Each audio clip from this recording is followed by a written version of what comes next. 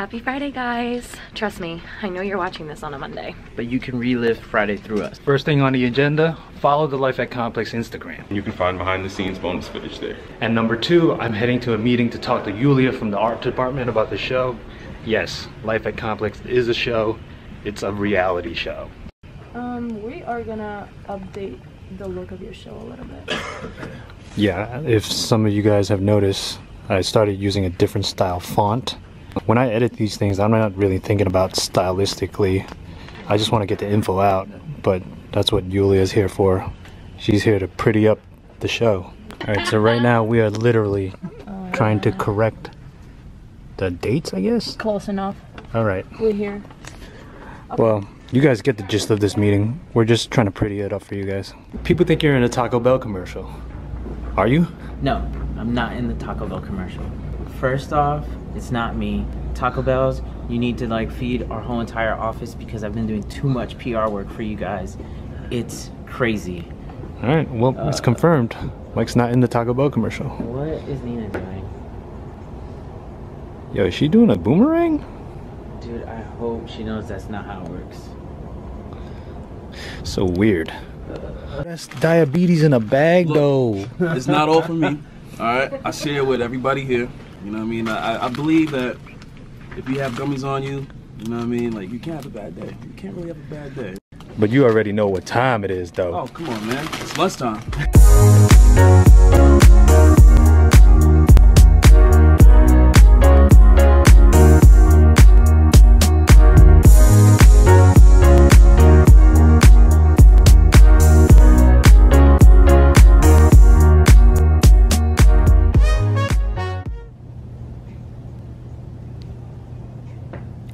Alrighty, you guys know what time it is. It's Q&A time. You left some questions, and I'm gonna answer them right now. Oh, and before I get started, Emily Oberg is not in the office today, so if you had questions for her, I apologize. Can't answer them. I'll try to get her on Monday. Okay, let's begin. Tony, what's your favorite thing about working at Complex? I like the freedom that they give my creativity. There's no shackles. They're very encouraging on just making dope things. What do your coworkers think of the vlogs? Brings everybody from different departments together. It's kind of our own like inside joke, but not really because the rest of the world knows. It's letting other people into our inside jokes. What are the hours like at Complex? Well, I can't speak for everyone, but I can tell you guys my hours. I come into work at 9:30 and I don't leave until 95% of the vlog is done editing. So whether it be staying to 7 or 8 o'clock, I will stay. And then I'll take it home and do like final touches. If I'm lucky enough, I'll finish the vlog by 6 p.m. What program do you and Mike use for memes? Well, Mike uses Photoshop. He's starting to get into After Effects. I also use Photoshop, but I mainly use Adobe After Effects. What percentage of your salary do you spend on clothes and sneakers?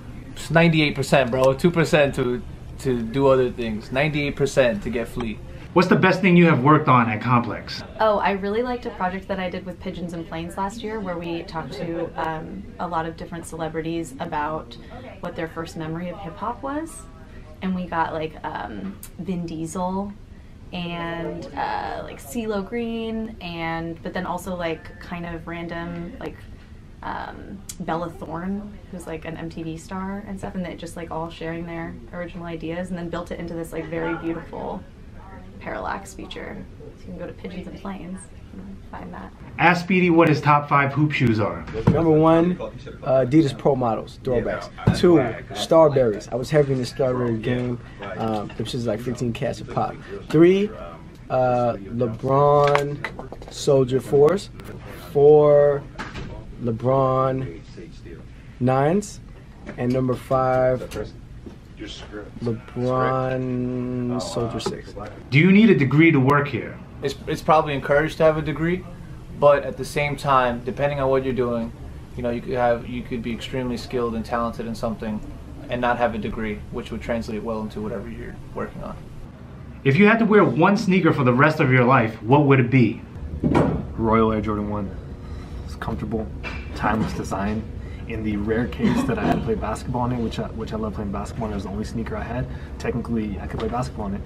Looks good with everything. can even wear it with the suit. What music are you guys currently listening to? I can't really speak for the whole music team, but I'm listening to a lot of Big Sean. On the low, I can say his next album's gonna be very fire. You won't be disappointed. It's a band called Wet, very fire. And still, you know, Jay-Z all day, every day. Please ask Jinx or Speedy what they studied in college. I went to college with aspirations to be an engineer. So it was like physical science, and I want to say, if I can remember, chemical engineering, and I was rocking with like computer science too, like coding. And hose. And hose, apparently, yeah. But then I switched halfway through because while I like math and science, it wasn't my twist, and I ended up doing marketing and advertising just because I wanted to create. Like, I wanted to be like Steve Stout, you know, and just like make dope ads and shit like that. So. Question for Maggie: what's your favorite lunch spot? My favorite lunch spot is Dig In, because you just get bang for your buck. Like, you go in, you get chicken, rice, like 2 vegetables, sides, whatever, and you get it all in this big bowl for $10, and half the time I can barely finish the bowl, so it's really good food. What are your 2 cents on the Soulja Boy apology? I mean, he apologized, but then he took it back. They're gonna fight now on pay-per-view. So I don't know, man. I think he did that for his mom, you know what I'm saying? But I think Soulja Boy's gonna get knocked out. How do you obtain a good work environment? I think it's important to have conversation flowing. I think it's important to do a lot of work, but I also think talking about topics that everyone's interested in, that we get paid to report on, and keeping the ideas flowing. I think the newsroom should never be pin drop quiet. Ask Joe how he met Ronnie Fi. I think 2006 at this point, yeah, over like 10 years. He was doing his first pack with ASICs. I was an intern at Complex at the time, working under Bradley Carbone, and Ronnie was trying to get his ASICs in the magazine, and I kind of was calling in product at that time, and for the magazine, and I met Ronnie during that time, before Kith. It was his first collaboration for David Z, and yeah, we've been really good friends ever since. All right, that's it for the Q&A. Thank you guys for tuning in. If you have any more questions, just feel free to ask them. Obviously, legit questions, no more thirsty questions. All right, it's approaching the end of the day. Jared, do me a favor. What's good? Close out the vlog by giving the people some life advice. So one time Cuddy told me to always be yourself and never change. If people like you for who you are, that's what it's supposed to be. But if they don't, then so be it. Ooh, dropping dimes. Okay. Thank you guys for watching, and I'll see you tomorrow.